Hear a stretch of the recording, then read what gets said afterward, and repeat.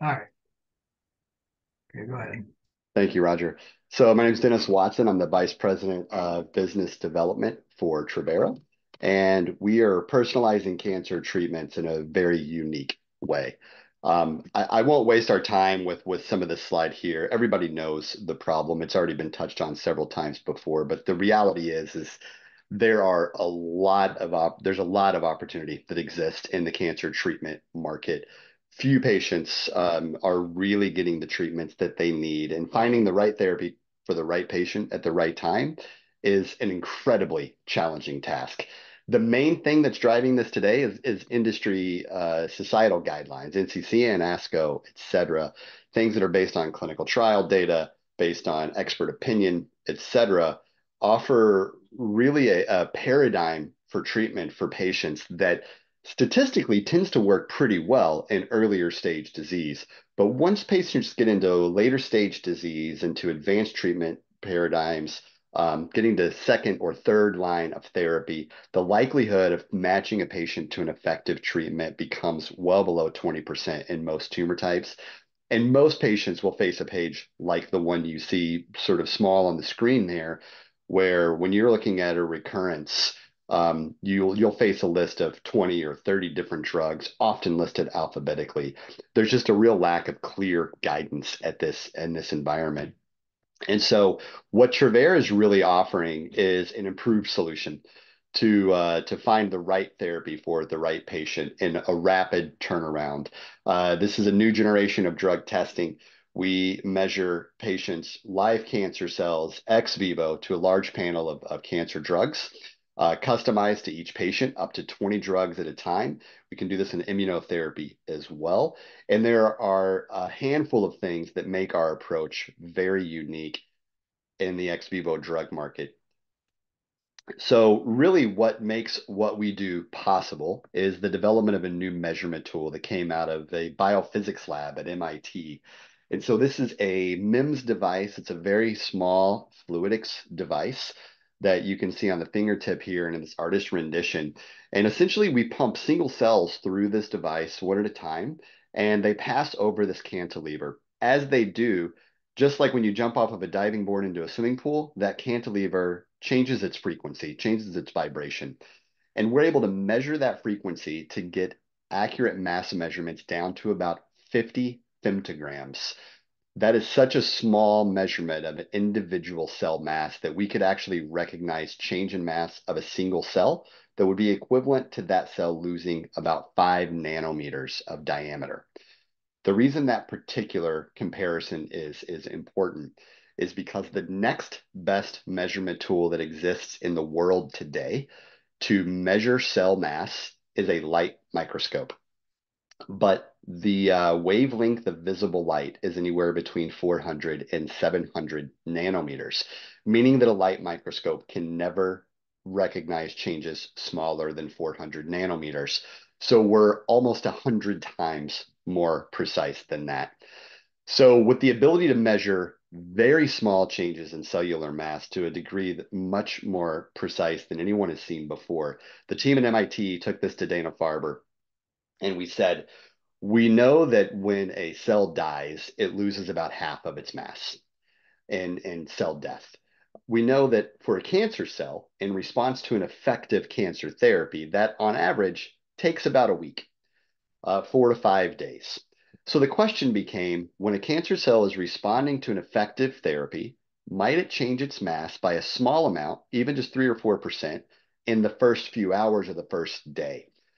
Small enough amounts that they were previously immeasurable. And the answer to this question turned out to be kind of a resounding yes. We have almost a universal biomarker here in that if a cancer drug is affecting a cancer cell, it inevitably changes that cell. And those changes lead to mass changes that we can recognize. So the way that the test clinically works is quite simple. We provide a test kit. This is a CLIA approved LDT. We are running this commercially in the US and along with many clinical validation trials that are ongoing. But essentially, we get a specimen of live cancer cells from a fresh biopsy, fine needle aspiration, surgical resection, or malignant fluid collection from ascites or pleural effusion, dropped into our kit, ship it to our lab overnight via FedEx and our special shipping kits. Once we get that, we isolate out the cancer cells. We aliquot them out to about 5,000 cells per well in a 96 well plate. We apply drug to some, keep others as controls. We incubate for 24 hours.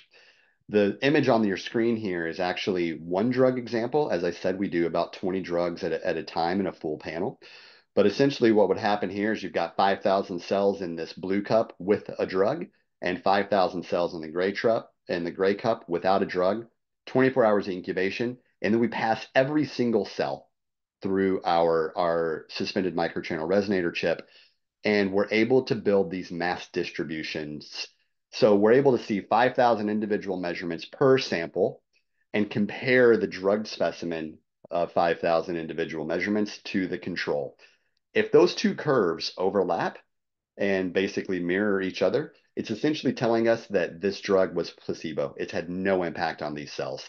But if we see a statistical shift in the distribution of cell mass in those two specimens in that first 24-hour period, that's what tells us that the drug is beginning to work.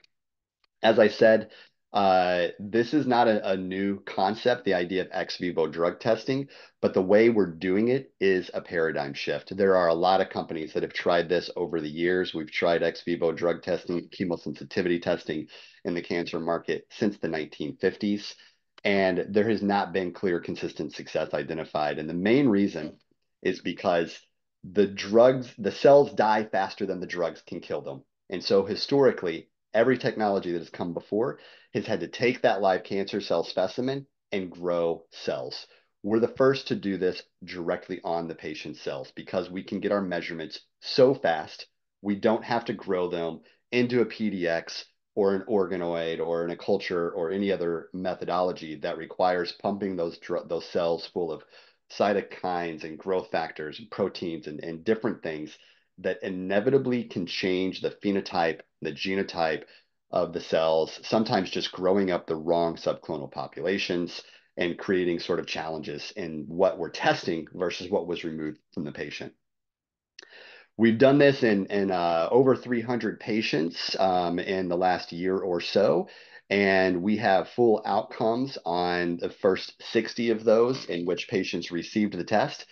They then were administered one of the 20 drugs we analyzed, and then we found out whether or not there was a clinical response. These are primarily late stage patients, most of which are on second, third, or later lines of therapy, where the likelihood of finding an effective drug is very low.